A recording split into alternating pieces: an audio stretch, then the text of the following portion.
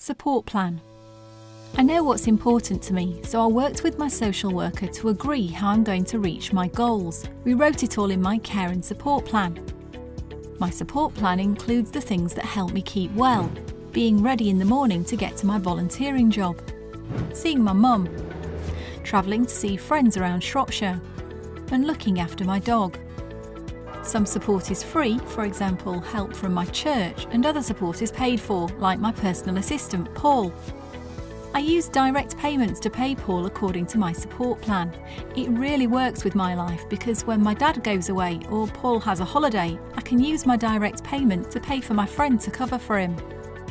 My support plan also has some important things I need because I'm an employer. I get money to pay for employer insurance and a payroll service. Even with the help of my PA, I haven't been able to see my friends in person.